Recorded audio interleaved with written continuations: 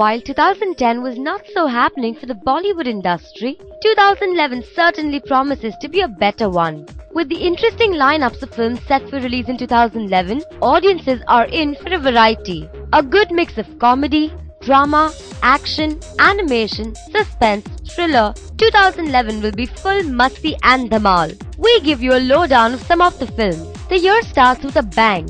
Rani Mukherjee and Vidya Balan starrer No One Killed Jessica releases on 7th of January, which will be followed by the old Yamla Pagla Divana, Aamir's Dhobi Ghat, Madhur Bhandarkar's Dil To Bachcha Hai Ji, Akshay Kumar's starrer Patiala House, and Vishal Bharadwaj's Saath Khoon Maaf. Aamir Khan will be seen in Reema Kakati's next untitled movie opposite Kareena Kapoor, while Shah Rukh will hit back with Dawn 2, The Chase Continues, and Ra.One. Hrithik Roshan, who was last seen in Guzarish, will be seen in the multi-starrer Zindagi Mile Na Dobara, directed by Zoya Akhtar, and Karan Johar's Agnipath remake.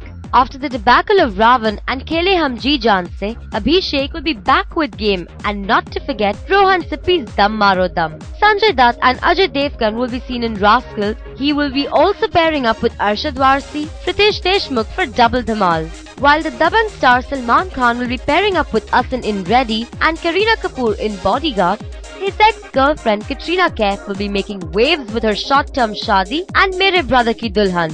Whoa! Now that's quite a lot that will be churned out in the coming year. 2011 will definitely be looked forward to. What say, guys?